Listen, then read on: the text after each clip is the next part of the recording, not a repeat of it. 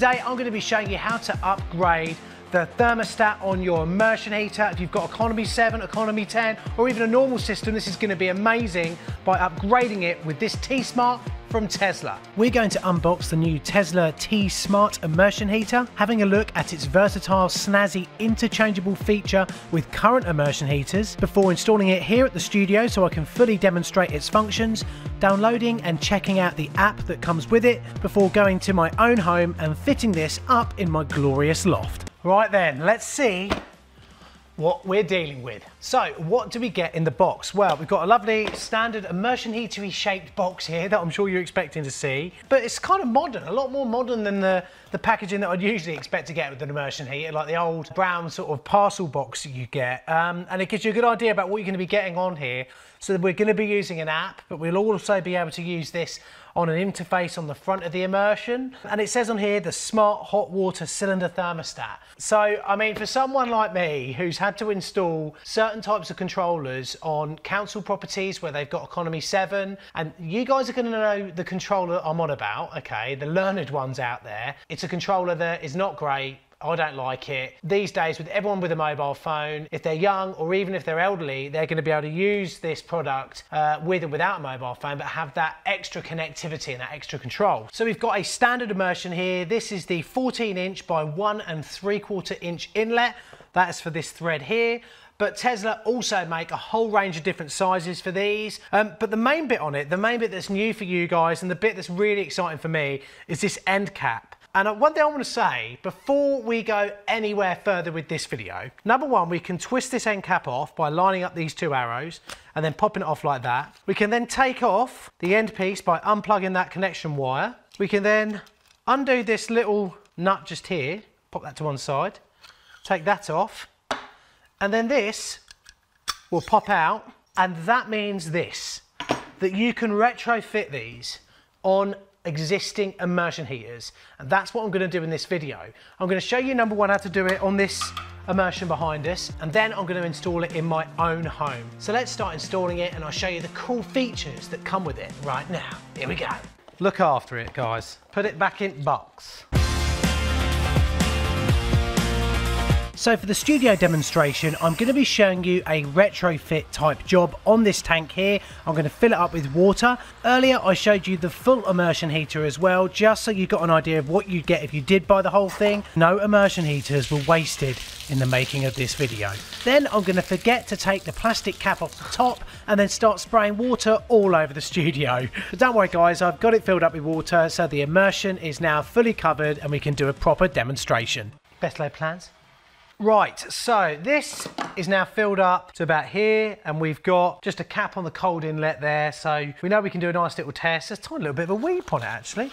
How could there be a weepy weep? So what do we need to do first to change over one of these? Firstly, we make sure to the best of our ability that we've isolated the immersion heater electrically. That means switching it off on the wall, if you can find a fuse, pulling that out, and even better, a third level of protection, finding the distribution board and turning off the trip to the immersion heater. We'll then remove the cover of the old immersion heater and using a multimeter or electrical tester, test to make sure that we've actually isolated the electrical supply across the earth, live and neutral. Okay, that's great.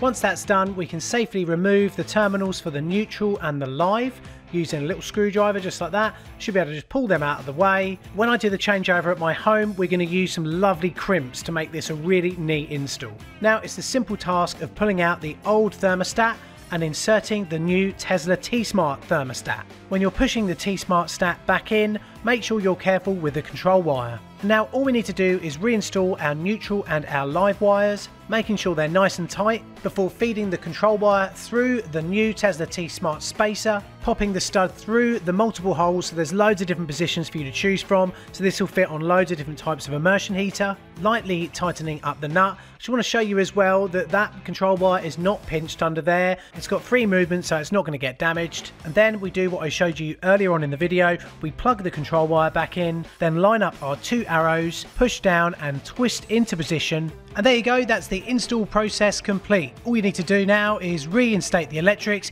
and watch this little baby light up. So then guys, there you go. You see how easy that is to install there, and the control that we now have over our water. And another little thing that people haven't really thought about when it comes to installing one of these. It's also a monitor for the temperature of the tank. You can then accurately keep an eye on the temperature of the tank from your phone, even if you're using a boiler, an external boiler to heat it up, which is going to be common in the UK. But it still has the great advantages for someone who's got like an economy 7 or an economy 10 system. Suddenly, we've got a timer all in one on this beast here. So we can switch the T-Smart on and off by using the power button. The 20 degrees C is our current target temperature. The 15 degrees C is the current water temperature. The zap in the bottom left-hand corner means that the immersion heater is calling for heat and heating up our hot water. The middle box is the current mode that we're on, and the bottom right-hand corner is our current Wi-Fi status, which is not connected, but we'll be doing that in a minute. There are 5 different operating modes. Manual will allow you to set a desired water temperature between 10 and 70 degrees C using the plus and minus buttons on the right hand side. Eco will keep the water temperature at 55 degrees C. Smart mode enables the water heater to learn your hot water consumption habits and adjust the water heating to your needs. This means that hot water is available when you need it, but you'll also make energy savings. Timer mode allows us to program the water heater in line with our needs. The water temperature can be set hourly, daily and weekly and saved as a personalised plan, just like you'd normally expect. We do this via the mobile app and I'll be showing you how to do that in a minute. And finally, there's travel mode that sets the water temperature to 10 degrees to prevent freezing.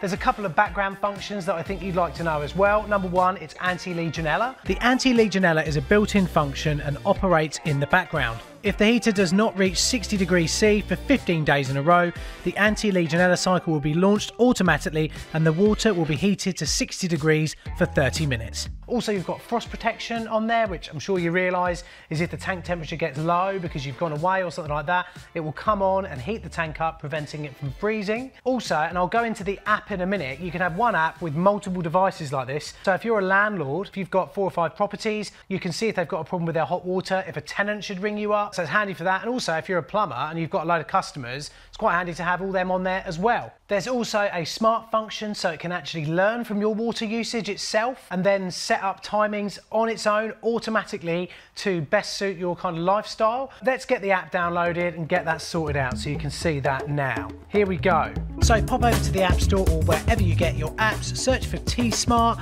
and then download and install it onto your mobile device. Pop back to your Wi-Fi and join the Tesla Wi-Fi network being emitted by the immersion heater. Once you've done that, you'll be able to go into the app and you'll see that the Tesla is there in the list. As you can see, this one needs an update, so just click the update button now. Also, you'll notice while we're doing that firmware update that the Wi-Fi thing on here is changed colour now. That's because we're connected to it on our phone and we're talking to it and getting it all set up. Once you've done that, you can click to go into the immersion heater where you'll see this page here and you can actually start controlling it right now. But now I can turn it off. I can turn it on. Look how quick that is. We've got the actual current temperature of the water here at 22 degrees, and then we've got the set point that we've got at 15. If I want to change that up to 55, boom, there we go, it's 55. I can set that to manual, eco, smart, timer, or travel. We can set it to smart. If we set it to smart, it will record our usage for the next 7 days before setting up a schedule that fits to our lifestyle over that last 7-day period. It basically learns how you use your water, when, and then it will set up the schedule so not only is it hot when you want it to be, but also it's used as little energy as needed, so hopefully saving you a bit of money as well. We've also got a timer. The timer function is so easy to use. It's pretty self-explanatory. If you look here, you can set up a plan and call it studio plan like I have here. And then it's just setting start times, end times, and what temperature you want it to be, just like you'd normally do with a standard central heating timer. You guys have gonna come across this many times before. If you can use a standard mobile phone, you'll be able to use this timer function too. You can also change the name of the immersion heater to relate to the property that you're in, which is really handy if you've got multiple immersion heaters on your phone. Once you've had a little play around with the app directly connected to the immersion heater itself, set up the immersion heater on the local Wi-Fi network by putting in the local network's name and password, and that's it, you're pretty much done. You'll be able to control this immersion heater from anywhere in the world where you've got an internet connection. So then guys, you've seen how easy it is to install. I mean, it takes seconds. You've seen how easy it is to set up on the app. It doesn't take long either. I'm now gonna go and shove one of these in my own home so I can monitor the hot water temperature and also so I can turn on and off my immersion heater without having to get up in the loft. Wicked. Right, here we are. up in my lovely loft. Need to redo the insulation a little bit. This is actually quite an old bashed up Immersion here. It's going to be really nice to be able to update this so we've got something that not only has the sort of lid just hanging off it a little bit, but it's going to be able to talk to the Wi-Fi in the house and get everything working really well. So let's just do it. Let's just get it in and done. So the first thing we do is, it's on at the moment. We've got the little LED light on there. We isolate that there. We pop the fuse out. I'll just leave the fuse set up here for a few minutes. That'll probably just disappear miraculously in the process of doing this. Now that I know that's off, undo that. And just to make sure, just get my testers on there.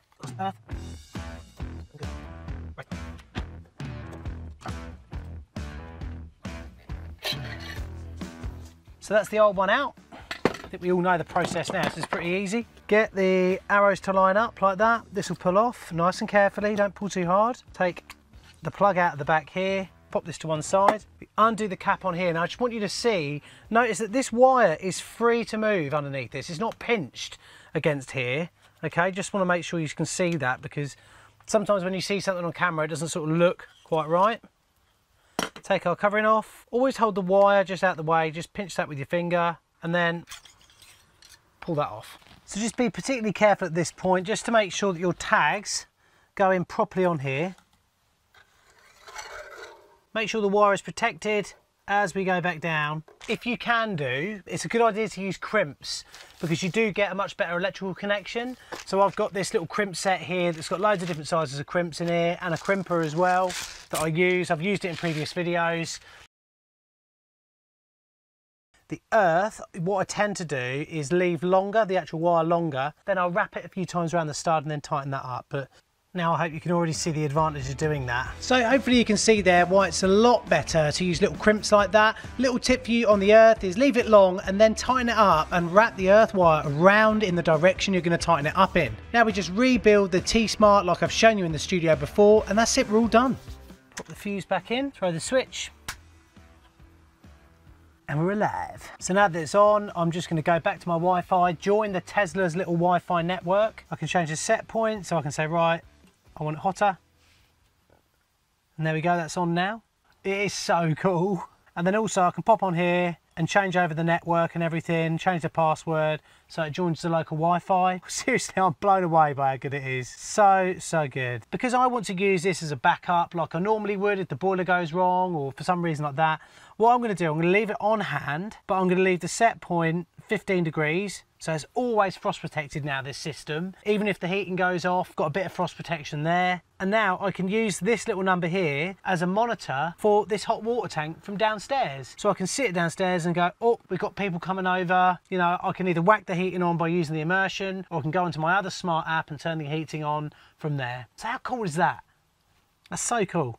So then guys, there's the T-Smart installed. I've now got control over everything on that. I could obviously use the interface here to run it, but what's the point when I've got such a great easy app to use? I can do it from there. I think it's really good. Those of you who are in the know will know what it's like if you've got a customer with economy 7 or economy 10. You used to have to fit those big controllers that, I'm not going to name names, aren't very good. Now you will not have to do that. You'll be able to use this here. You'll be able to use a T-Smart here to be able to do that, to set up the time so it coincides with their economy 7 or economy 10 times. It's going to be a 5-star review, I think. It's absolutely great. I really actually am very happy.